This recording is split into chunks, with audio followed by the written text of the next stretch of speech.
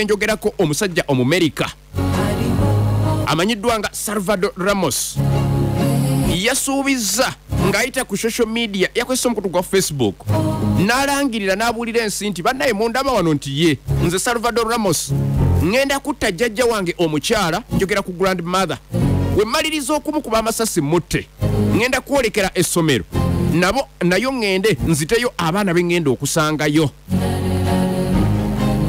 ampuliriza poliisi bino byonna yadde ebiwulidde ng'ebitegedde omusajja n'ayingira essomero lye yayogeddeko n'amala eddakiika 40 ng'ali mu kutirimbula baana ng'akuba byasi abawala n'abalenzi yabasse abantu nga bali wali eri oyinza ogadde batunulira embeera nga bwegenda maaso gaba ne poliisi muyingirewo mutaasa embeera egenda kwonoonekera ddala muyingire mubeeko kyemukola ebintu si birungi musiikale nga tujja kgenda nga omusajja nga agenda eyo okugira kuti nga abaana 19 abakubi amasasi bafiiriddewo babaddemu n'abakulu 2 nabo n'abakuba era ampuliriza kati ekigenda maaso ye debate ku gun control erabika nga ezzeemu ate okutojjera buto eri mu Senate y'eggwanga lya America okulaba abasobola batya okulimitinga enkozesa y'emmundu kubanga kireka kisusse omusajja ono nga tannakola ate akazi ekisinga okwewunyisa ku mboozi yeeno yamaze eddakiika 30 ng'apostinze ng'ataddeyo message ku Facebook n'agamba nti enteekateeka zange ze nnina 30 minutes before he did it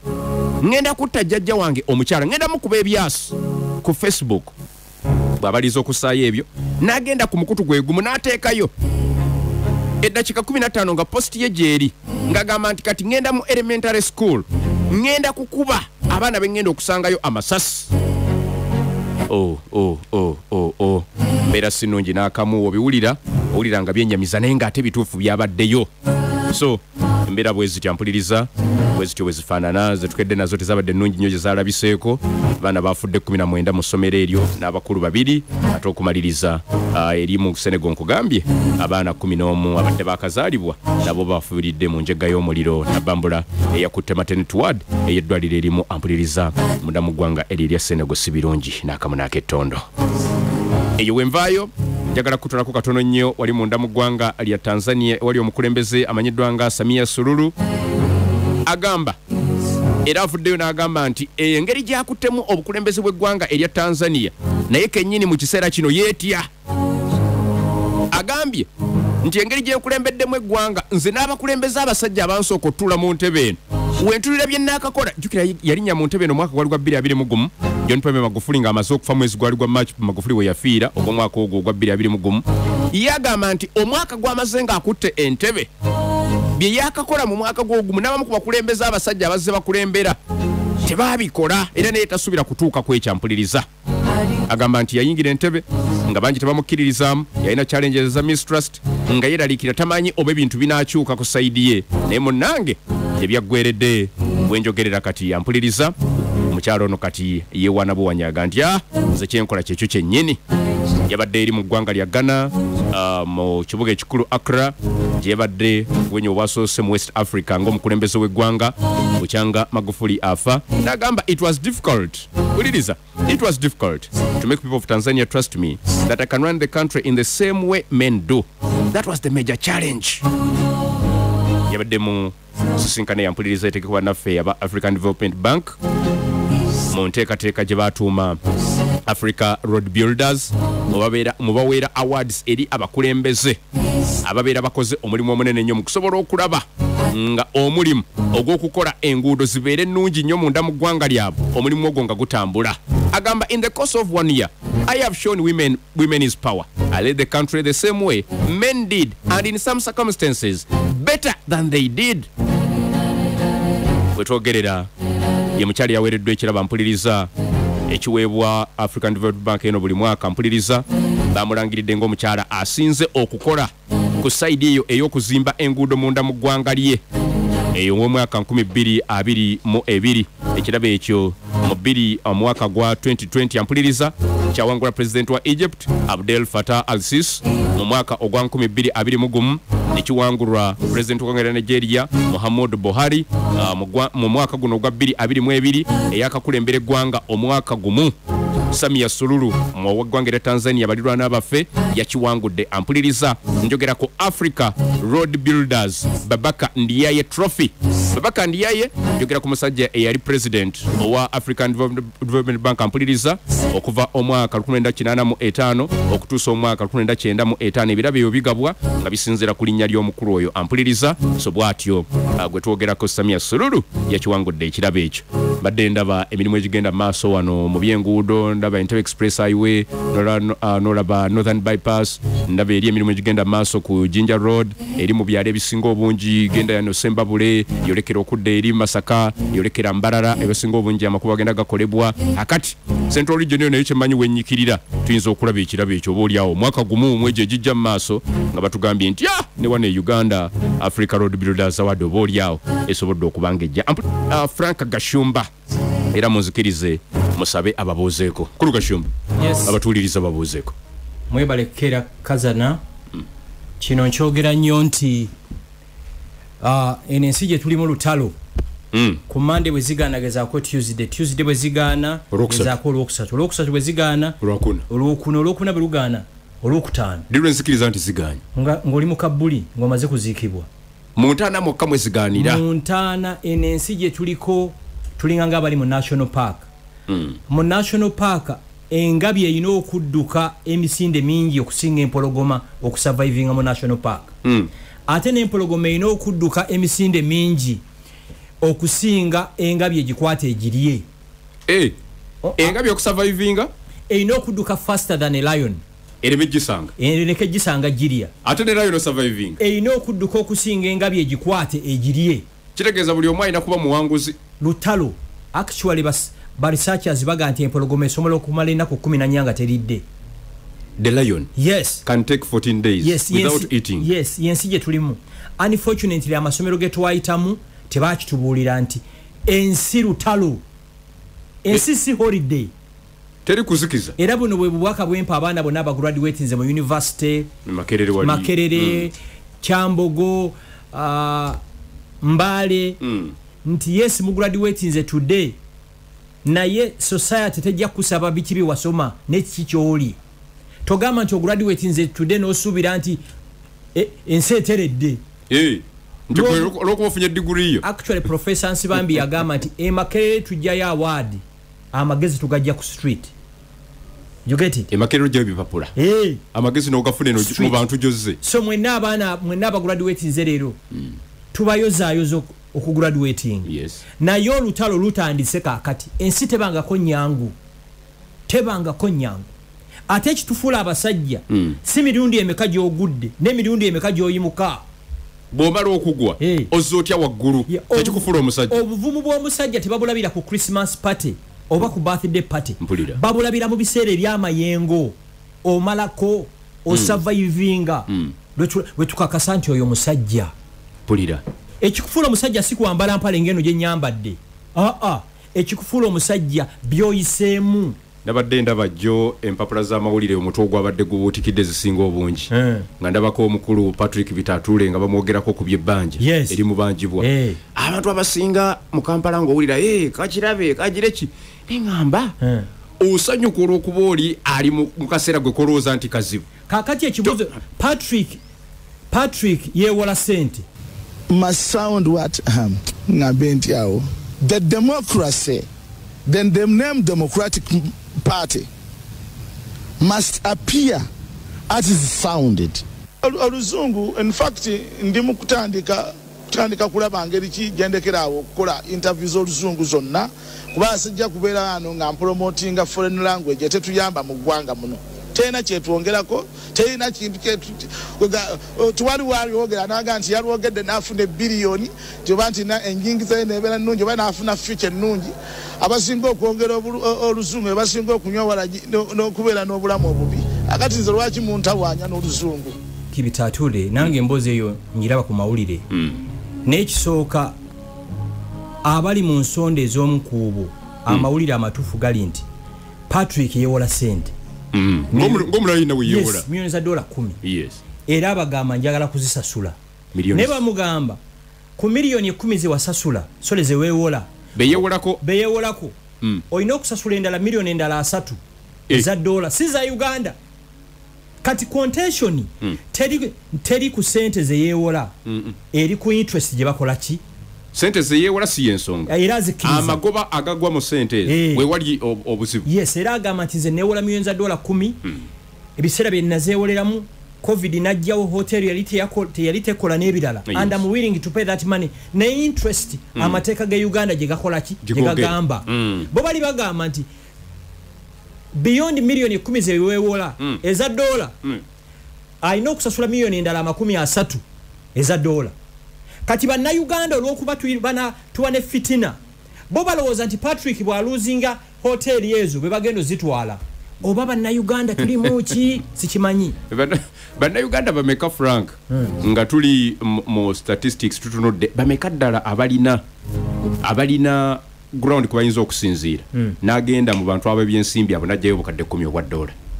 bali bameka obukadde 10 obwa dola buleke ne bogama million emwe ye Uganda million emwe ya Uganda abatuliza ku top radio wano boba wewola million emwe e Uganda mu kibiina kyolimu kino binigina olina okwekubisa ekifaananyi ku TV gy'osingayo n'ogikwata nako bwoti the mere fact nti Patrick Bitatule yewola million za dola 10 kitegeeza he is a credible citizen million za dola 10 necha mwenna bampuiza ku top radio bweba banka tekuolanga ko sente tori credible boba tugenda ko mu banka kufuna ebanja teri muntu ali ku nsi kuno fenna twewola amabanja fenna tubanjibwa olumu n'ogenda ne wamanerenda nga biganye akwanguyize ekyo kitambule kati bana bawola Patrick Bitatule bagala kukozesa kaseera kano batwale ebyobugagga bye ate kye mulina okumanya abantu nga Bitatule mali yabwe bwetwalibwa kimalamu banna Uganda abalala amaanyi abandi kozeseze ko boli erimu ne batoba ne batuukanga bwali kubanga nze buli lwempita ku Nabugabo ne bandaga nti bino ebizimbe bya banna Uganda bino bya banna Uganda kinzaamu amaanyi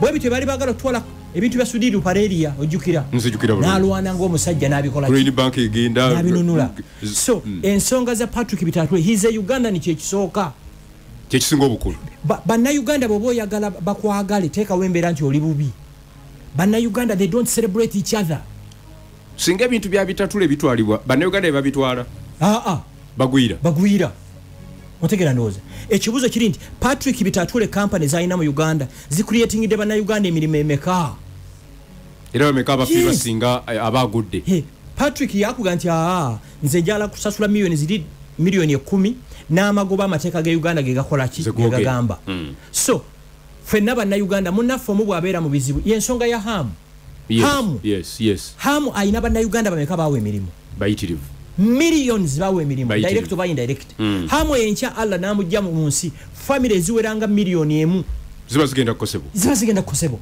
naye fitina obukyayi ate obuli ku social media bukwewunyisa neze ne kanki bagambe Patrick ne bw'asalawo nti atunda foko eziri mu hoteli oyina capacity egigula ekyo kibuzo buli mwaka Hamu singa asazeewo nti atunda ebijiiko n'amasuwaani agali mu nnyumba ye osobola ogigula ekyo kibuzo buli mwaka kibuzo ye katuwuliriza ffe bagashumba kikyatuyambye okubeerawo nze njala nnyo okukyalira abansinga n'embeerayo kyenjiga ate nange nengetinga inspired to be a better person ogenda omanyi nti nogwengezeeko ansinga abaganda bakugamba tannatambula yatenda nnyina okufumba womala otambulako n'otegeera nti bulijjo ntenda bitaliimu nze era ekitabo ekitukuvu Kurani kitugamba nti olumu emikisa gyaffe gye giri si mu bitundu mwe tuzaalibwa nga kitegeeza bw'oba ozaaliddwa kawempe gendako emunyonyo olabe chapati gy'osiika kawempe nga yasiringi 5 emunyonyo eyinza okuba yasinye 10 ontegeera ndo naye nga mwenna kumukusiŋŋaano y'emu butto y'omu ekipimo kyekimu naye nga bbeeyi nze nyina mukwano gwe nakyalire Kenya mu maka ge namala mu ddiiro okumala eddakiika 5 nga nsiise namuza what's happening oli Kenya eri ennyumba sigirabanga eri kyebayita ennyumba mukwano gwo yes mulodi nnyo ate amanye ebirungi so mwena abampuiza ku top radio mu developing a culture ey'okutambulako ne kyaki olumu Sunday eno bw'osabiramu eno gendako mu ndala ate mu abaana abawala temutuula mabega wa kyaki mutuule mu maaso kuba bw'omaliriza okusoma Makerere oyagala kufumbirwa aba ba university nga bagashumba banaakusanga wange otudde mabega tuula mu butaala tuula mu maaso abantu bakole ki bakulabe teweekwekeeye emizindalo gye giri to get it naye efitina obukyayi obuli mu ggwanga muno we don't celebrate each other. I will give you an example. Kenzo bw'awangula award bajja gama nti eyongiye Diamond bwajiwangula the same award radio zonna zijja hypinga Diamond owe Tanzania nenga Kenzo wawo yagikoze eki owano wangula temuli ebyo bya bulijjo neyenzo obane ku Kenzo wekiri Tanzania nga wangudde ne Tanzania baga Kenzo ya wangu kirala ati Tanzania abantu bagala Diamond wabwe no baina this East African brotherhood fena tuli baddugavu twe supporting yes aba Nigeria bo bayita ba brothers aba Nigeria ne basange London oba Germany babera ba Uganda naye fitina n'obukyayo buli wanze kanki bagambe omuntu Katonda gwe yawadde nenome ezara yes omuntu abakusinga webuuze mufuna koki muyigidde koki kwega mu kifo ekyo kuddawo okukola fitina efutuwa obukyayi ku muntu akusinga efubitizi mulirane buliranyi naawo omukoppeko bwambuliza ku top radio kujjako simu card kikyo oyina ekiri manyago kujjako simu card yesimu ne national ID kikyo oyina ne bano bokeera okunyiigira omuntu gosulanga okolimira ali musuukaze enjeru 7 thread yebase mutudde muri kuludo munyenya muri kuoli WhatsApp erimu abantu 300 bali kubitaatule you get it it's terrible ne ntwalo omukisa guno kugamba batuuliza simu ka Uganda yakomyewo nakomyewo simu ka yakomyewo nakomyewo mubadde mu mbuuza Gashumba yabulirawa simu katenna dolimba omanyi lwaki ngamba olimba Gashumba gwe manyi musisimuka 2017 no ngeri gye yali awandamu akaka ne Gashumba gwenda bakati ku programu ezenjawulo kwabeera n'obukakkamu bwakozesa ne bamulumba Gashumba n'omulabanga kakkanyi bwati kisinziranya nnumbye embizi bwe kusika n'ogenda mu kikomera ky'embizi n'olwana nayo mu kikomera embizi kyesinga okwagala kuba ajja kusiiga ettoomi embizi yagala bitomi bogendayo ebesanyo bolwana n'embizi mu kikomera ky'embizi zine z'omu kyalo n'olwana nayo mu kitomi ye kyesinga okwagala ojjula ebitomi yeefunamu eberi mu kisaawe kyayo ekirala singa obadde ogenda kunaaba ebweru ku muzigo nga weesibye tawulo ng'okutte ebbaafu owulira ng'okutte ebbaafu omulalu najja n'akusika ku tawulo n'omugobani abeera omulalu nawo bulalusi kikyogezaako kyengezaako okulaga nti waliwo omuntu nga ye buli lwakulumba yafunamu era nze bembeera ku TV oba radio show nendaba omuntu nga yanoonya kusikowalinga ku linnya lyange I pull back ekyo kibala otya kubanga oba wazze kuwa ndowoozayo n'oli aba wadde endowooza bwembeera mu show nga wano nsobola okutegeera nti ono yazze ku show yazze ku impactinga society oba kunyonoonera budde oba kwonoona linnya lyange I can know Gashumba oli wa 2017 n'akyukiraawo mu shawo n'akyuka ne bafubira banjawulo 5 seconds kati Nyerere yagamba nti ebikondo birimu heavyweight, lightweight, featherweight n'ebirala owa heavyweight takubagana na lightweight owa heavyweight takubagana na ki na lightweight emitendera janjawulo kati nze ndi mu heavyweight kakati nze mbayise ku show kati bwe nzija ku show kati nga wano kati ekisooka edda nasookanga kubuuza ani gwoleeta bwendi naye bwe mutegera nti oyo sijja kujja kubanga ngolaba lightweight ne heavyweight bikwatagana yes bebakuleeta n'omuntu ku show nga mindset ye erotatingira mu kifo mwasula obeera discussing with a local citizen kati nze mba njagala a global citizen a regional citizen ye muntu abeera nga wano wetuli nga asobola okudiscussing ebintu ebya Uganda ebya Kenya n'ebiri global unfortunately bebakuleetera omuntu nga mindset ye tegeera butale bwa mubuulu omaliriza akusise ku level ye nakkuba nga n'ebyo olina okwogera ate nga tobitegeera bulungi kati bana abaje kati bwe tuba tudiscussinga global matters zi airbus ezo tosobola kuleeta ate mutunzi wa mirondo airbus tabitegeera nsonga ndala nnyo amanyi misiri gya mirondo gye tusobola kundeeta wano tindiscussinga ebintu by'aba doctor terminology zaabwe oba weerimbi kiringanga nze tusobola kumpita wano ndiscussinga ebintu by'emipiira ng'ono mukyala gwensanze wano nze ne bwongamba nti kusasula $1,000,000 menyeyo omusambi wa Arsenal omusimumanyi olimba Gashumba toyina tiimu gyewagira mu Premier League Allah ndairanga ntya Yesu sina tiimu ya Europe gye mpagira ate wane Uganda ne bwongamba nti onsasula $1,000,000,000 100 menyeyo abasambi bamaniyu 2 sibamanyi wadde abe byafaayo ngo kyali muvubuka sibamanyi Masaka mwali temulaba mupiira edde Masaka ffe twalaba nze nawagiranga sports club Villa nga tuli baana bato mwazisaanyaawo nze sisobola kumanya basambi ba Arsenal n'abamaniyu bempulirwa mbu omwasasula $1,000,000 buli wiiki bavuga emmoloka za buwumbi balina private jets nga ze million gye nnoonya ekyusa obulamu bw'abantu mu Uganda musango omuntu amanyi tiimu ya Arsenal yonna eya Man U eya Chelsea naye nga abaana be abagobedde school fees bali waka mu muzigo bamufulumyamu ne weebuuza obwongo bwo ate ogenda ku ekyomupiira ekyo oyina nekyo weerabidde tiimu zafuuka zaffe wano era nsinzirawo naye nkugamba nti Gashumba nkubuulire twaguze Odegaard nenge kawunge fa Arsenal twaguze Odegaard ng'omupiira ogulabira mu kibanda fa abatalaba mipiira eyo buli kisengo oyina mu TV 60 inch nze ndayira nga ntya Katonda naye tulaba mupiira sigulaba nze omuntu alaba emipiira waka omuyambi wange waka omuwala yaginyumira yagiraba era nze ne DSTV njisasula because of her era nze TV awakazi imbuzo no zibuzo omusajja ono storage omulembe nga gukule sobere tyango tumanyi Premier League Gashumba nze ndaba National Geographic Channel ebintu olaba bisolo ebiri organic ebintu ebituufu sisobola ezo tiimu manyi gye ziri naye tezikugasa I cannot ompulira ndowooza ffe twagala kumanya Arsenal egenda gulaani fine katukuleke ku mulembe katukutwaleko mu Uganda wano osanga ngo baba agobye coach wa kalabu ngezo nemuga nosanga omujega ku street eyo twamugobye ne gwogamba nti bamugobye ali Miami ku beach ali mu kulya sente ze baby buli munyiga buli kinywa ne gwagamba awu muddeko gwagamba mu mwamugobye olutaddeko ekigere okuva emaganjo paka kansanga mirundi akola bwati akwana ku mutwe mirundi yakola bwati nti engalabi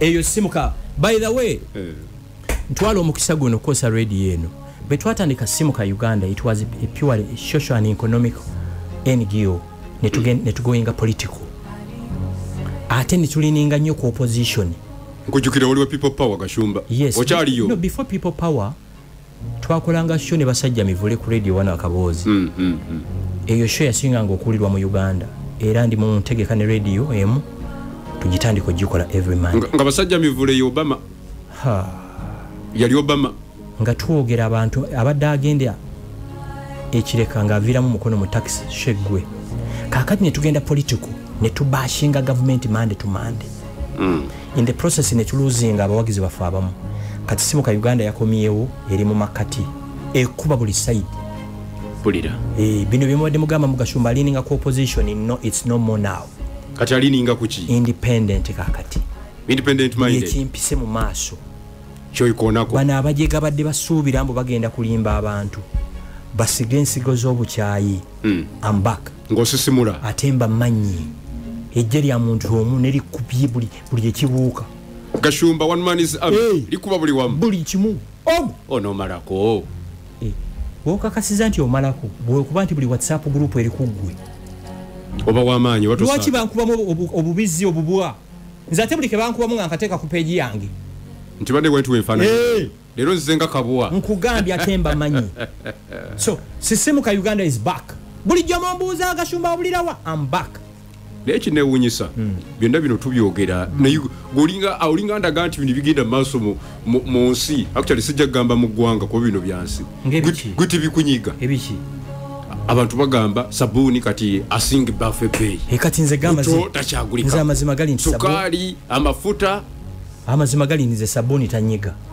that's the fact nze simanyi bei ya muti gwa sabuni nanze lwaki togimanyi sigimanyi Allah yansitula yanyimusa nate nnumirwa omuntu anyigirizibwa ompulira nze simanyi bei ya sukali simanyi bei ya kilo ya nyama oba bei kigogabuga njagala sukali kilo bwezi nze era bwe ngenda mu supermarket nga nteekawo ebintu ebinakola fa omwezi nga babiteekamu nga mbisasula nga nkola ki ebyo bei tebikwatako iyo kitegeera ndowooza but nina 99% ku mikwano gyange ku relatives bange tebali mu level yange kati kintu tewa Dr. Kiza Besigye Dr. Kiza Besigye ali mu bracket yange asobola okugula ekintu kyonna kyetaga ku nsi siwe kiri butereyo naye yavuddeyo okulwanirira abanyigirizibwa owulira Dr. Kiza Besigye yagenda mu struggle eno nga mufunyi ng'ali bulungi Dr. yogera between you and me Dr. Kiza Besigye asobola okulemwa lita ya mafuta asobola okulemwa kilo y'ennyama tasobola naye alumirwa amafuta business tajirimu naye kenyini agirimu toyinza kubulwa amafuta Besigye si kubulwa Dr. Kiza Besigye aina franchise ya Toto dira wa Toto y'ensambya wali ensambya nga kyagulanye naye bwalina capital station egomba Kyagulanyi ne petrol station naye. Yes. Erigomba. Tewali njawulo. Badira ba franchises enjawulo nti onagajja ku toto onagajja walala. Ontegera ndo. Noba Dr. Kiza Besigye asobola okwaffordinga lita ya mafuta, kilo y'ennyama ne sabuni avayo kwekalakaasa oba okukunga abantu. Fena tulina muwagira. Oba abalabibye. Biki? Ayagala ntebe. Nawe bigende mu. Nene kalakasa njifuna. Oba binyuma. Bigende mu. Dr. Besigye gula yadde mu kooti omulamuzi namugamba nkwadde bail ne sasula milioni 3. Tazirina Besigye. Azina ne yakugamba bwe nansi sasula enchabe banakwata lubwama. Atazina. Abas kooti ebesetinze president. Mu mateeko bya presidents ezikola ki. Kyali kirabiseeko. Era ba lawyer be bagenda kukichalenjinga. I can assure you bajjamu wa bail at a lesser fee. Milioni 3 atenga zabuliwo. Zabuliwo. Kyebagezaako kolo kimanyi kyebagezaako okutegeeza nti bovaayo okwekalakaasa be ready to pay 30 million. Osobola okuddamu okufuna kukwetaaya. Okitegeera.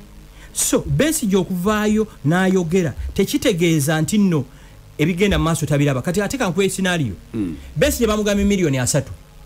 Siwe kiri? Yes. Kyagulanyi bwe yakwatibwa n'atwalibwa eggulu omulamuzi yamuwa enani cash bail eno mu byaya sini enani cash bail ya milioni 5 nani cash ebiseera byali byanjawulo si byanjawulo 2017 au 2019 kati tuvudde mu covid ebeyi ebintu erinnya ensi yonna kati ate gwe biwe kalakasaako anti nzija bamuwa enani cash bail milioni 5